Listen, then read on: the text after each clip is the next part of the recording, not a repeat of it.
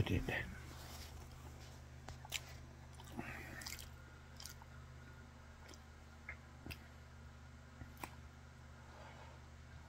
How's everybody doing? I'm tired and exhausted.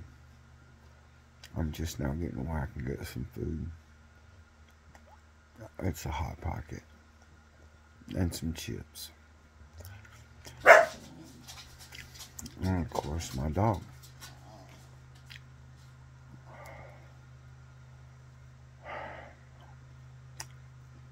Kind of down and out today.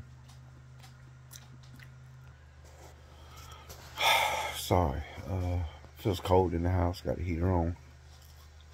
My little space heater in the bathroom.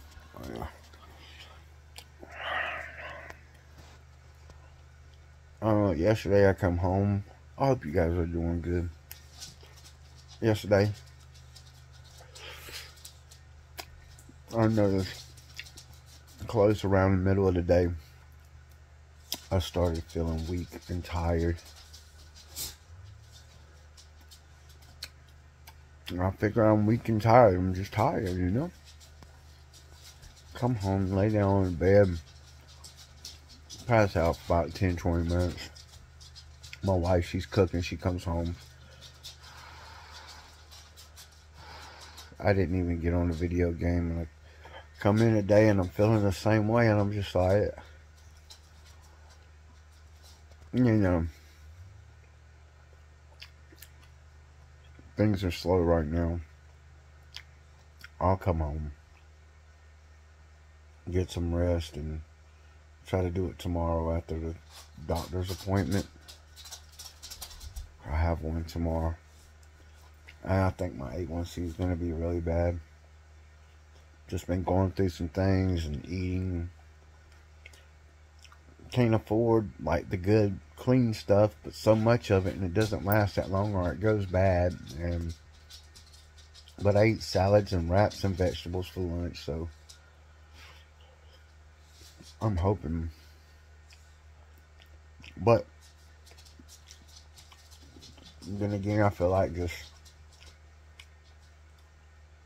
letting nature take its course. Just live the life I got, and no doctor's appointments, no bills. You should know what to eat and not to eat, and just keep carrying on. I know it sounds crazy, but my life, it's not what it seems for some people when you look at it, you know? I'm a good person. I made mistakes. I'm doing better. But, or maybe I'm just having one of those days today, you know? I try to keep God and myself positive. I know I got him.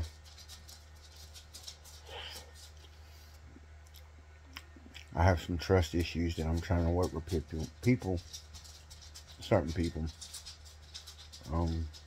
It's not me trusting them, but them trusting me. We say we're going to put it in the past, but it still comes up. I admitted to it. I didn't cheat or anything like that. It's more detail. It's other demonic. Evil shit.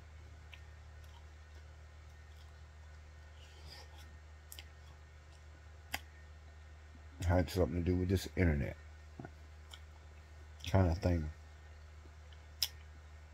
Sites that we should not go on to, but for me, it was addictive. I'm a man. I owe up to my shit. I apologize and I fix it. And I feel as if I'm doing that. Got to give me some trust, man. You got to. And I've said it before. Yeah. But I didn't. Got caught up. But now I'm in a space to where I don't want nothing but positivity. No negativity. I don't want to argue. I don't want to fight.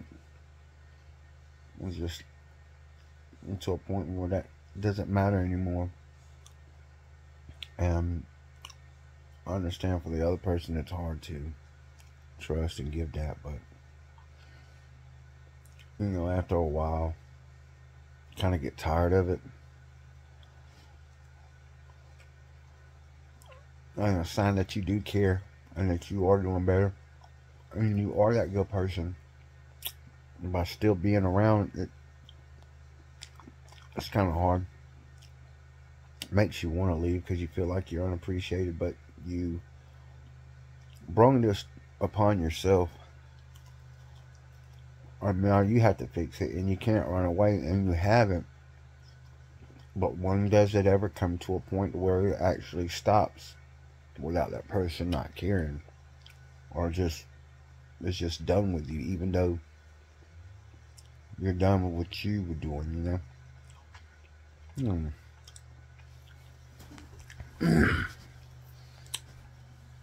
The other person's on medicine to keep them focused. In reality, I think it's to keep themselves out their mind, out their head, so they won't keep bringing it up or thinking it. That's still going on. I take my medicine to the anxiety, the depression, to kill it, to be put in a situation where if you're done with it, you're done with it. That's all it is to it. But when someone feels a type of way or having dreams or something like that, you know, it's hard to not to freak out and be like, look, you know. But like I said, you did it. You have to be understanding, and it's hard.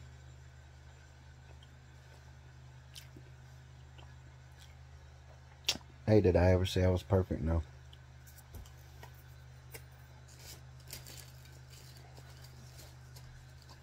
Am I saying that I'm perfect now?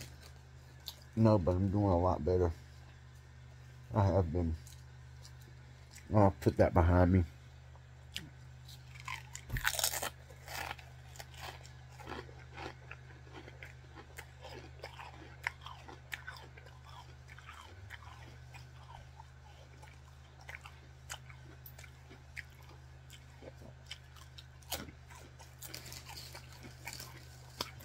Was I ashamed of it? Yes. Does it bother me now? No. That's why I'm talking about it. Because I'm over it. I'm done with it.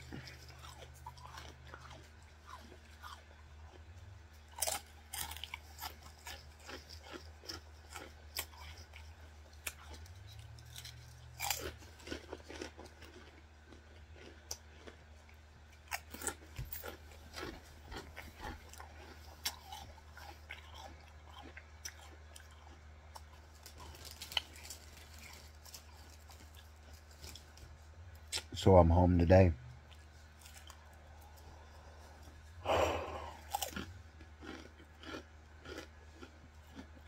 I'm so exhausted. I'm tired. My anxiety's going. I'm stressed.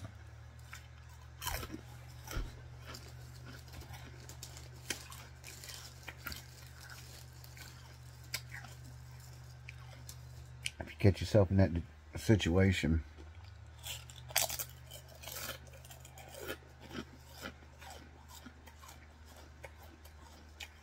running away from it's not going to help.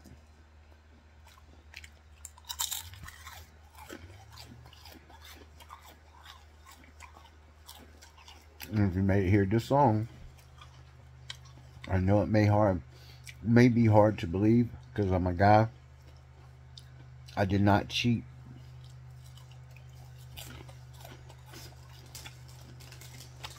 I did not sleep with anybody.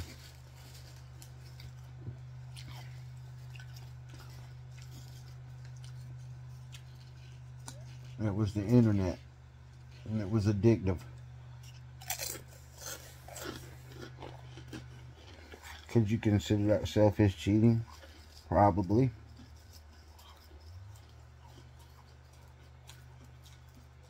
But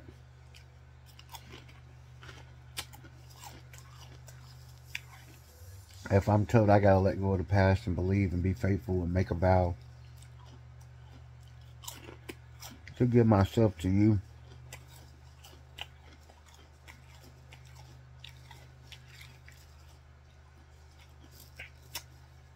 um,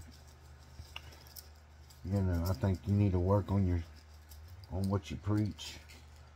You bring that to the table, you know.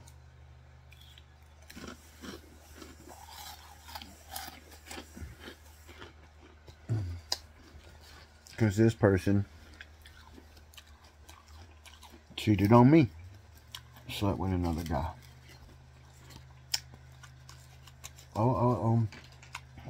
I know you just sat there and said you let the past go, but then here you are bringing it up. No, I'm just saying, I'm making a statement. If you're in a position where someone can't trust you, they think you're always doing wrong behind their back, and you fix that situation, but you was in that position to where they actually cheated on you with someone else, and it took you a little bit to get over it, but you did. And I don't think you should be hypocritical about it. I think you should understand it, you know, and go from it from there. Every time you feel a type of way, anytime you get in a position where you want to accuse, blame, or feel something about someone, think about that. And this is where I'm at. I don't stress it no more because I don't want to do something that somebody's going to do to me that's going to hurt me. So I'm in a happy spot. I don't want to fight. I don't want to argue. I don't want to deal with none of that anymore.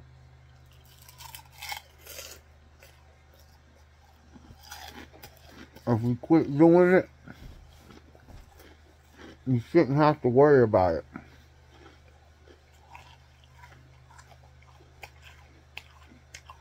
But in my case, I still have to work with this person and go through it. And it sucks. And I pray about it.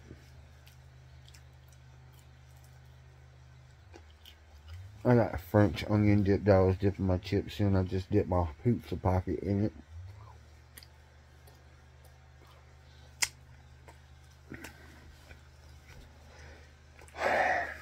Oh man. I just feel lost. Sometimes I could be going through a midlife crisis. I'm 42, everybody. I hope this video is not going to be a breakdown for some people, but my life's good. I'm making it.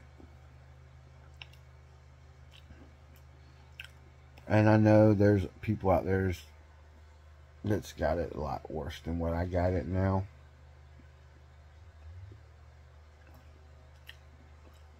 And believe me, you know, I understand. This other person's father has cancer, and he's a great guy. You know, good father. And they got stage 3 lung cancer. And it's just hard to go over there and deal with that and try to keep a smile on your face and deal with it, and then come home and deal with these situations. And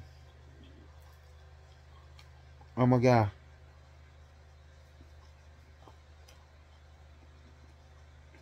I want that person to come home, hug me, hold me, kiss me, tell me everything's gonna be okay and mean it, you know? Help me.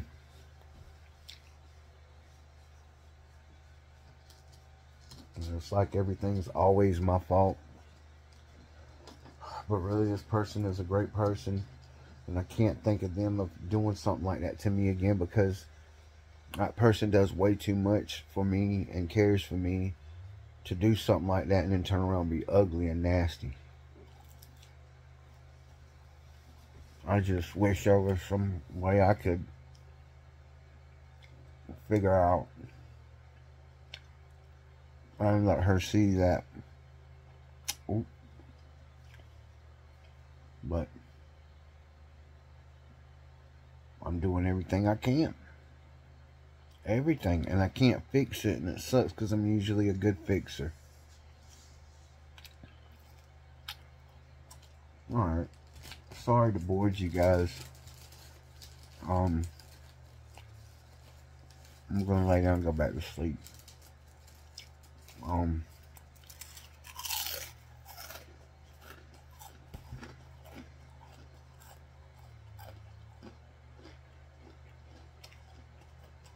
Life is tough.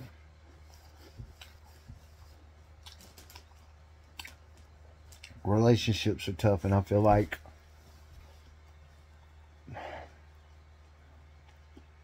I would think that, like, without not having to be with that person, my life would be a lot stressless.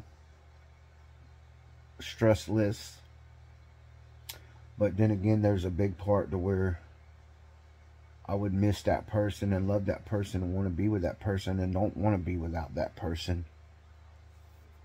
I just want to break up with the negativity of it so I can be happy. I'm happy, but I know